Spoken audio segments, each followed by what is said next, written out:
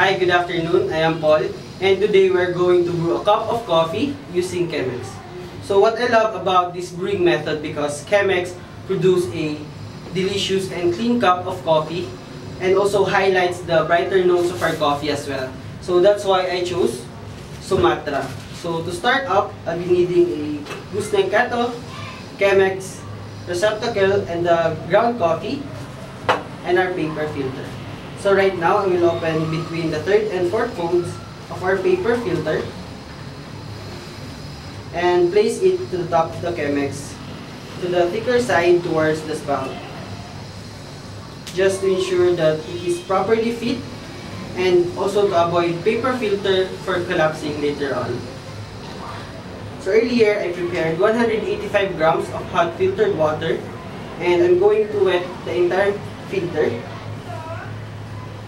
This will help eliminate the papery taste in our cup. And also, I'm going to wet the entire filter, including the top that sits above the glass.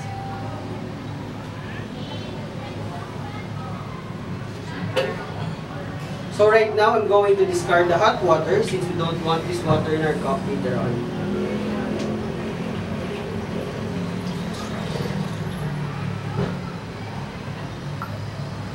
So earlier, I ground Sumatra using the correct grinding setting, heating number 5. But before and after I ground, I ensure that it's clear of any residue because it will really affect on the flavor characteristics on our cup later on. So right now, the dry aroma of the coffee is somewhat has an earthy flavor or earthy aroma. How about you? Thank you. So right now, I'm going to ensure that all grounds is in the center of the paper filter. Ensure that it is properly leveled and evenly distributed. So for the first step of brewing, I'm going to pour a small amount of my hot filtered water just to ensure that all coffee grounds is properly saturated and ready for our grounds for brewing later on.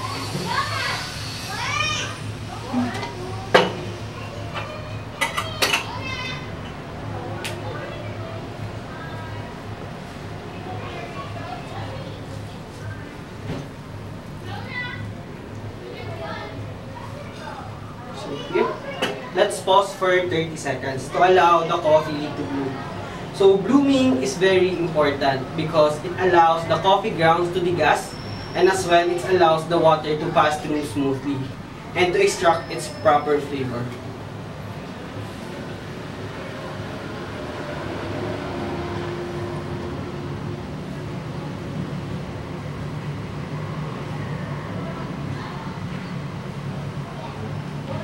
So our 30 seconds is up. Right now, I'm going to pour half of the amount of my remaining hot water in the kettle over the grounds, just ensuring a slow and moderate rate of pour while avoiding the sides of our carafe.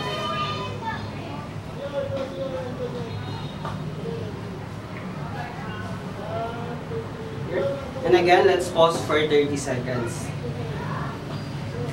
So in this step, it helps us to avoid overfilling into our Chemex and also to maintain the temperature of our coffee.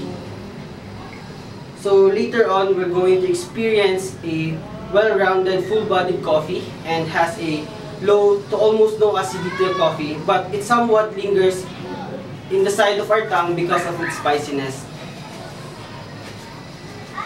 So again, our 30 seconds is up. So right now, I'm going to pour all of my remaining hot water over the grounds.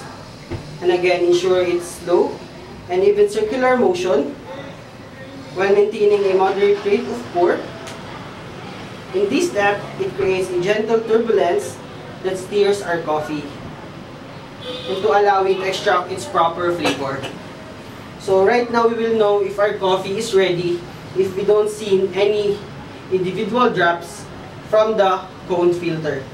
So since this is a tall size, we are aiming for 545 grams of hot filtered water. So to share something to you about Sumatra, Sumatra or Indonesia is the fourth largest country that produces coffee in the world. First is the Brazil, Vietnam, Colombia, and then Indonesia. Sumatra is the largest island that make up Indonesia. So 90% of coffee in Indonesia or in Sumatra is Robusta.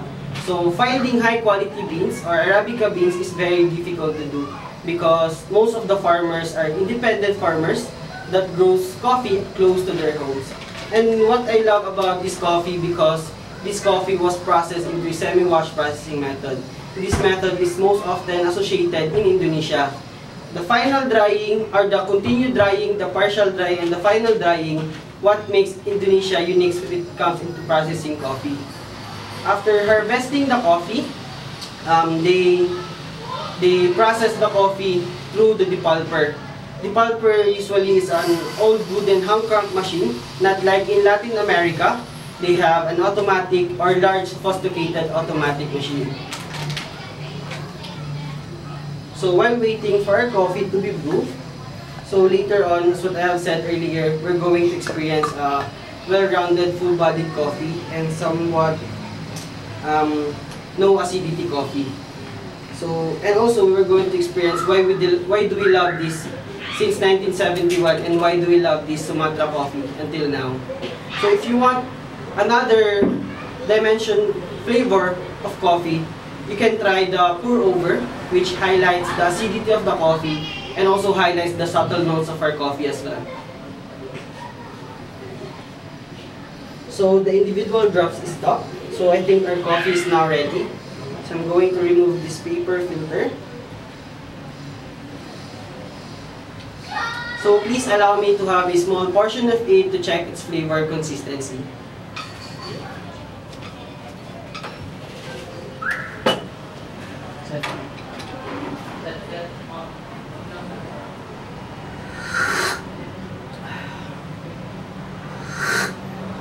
It's very perfect good.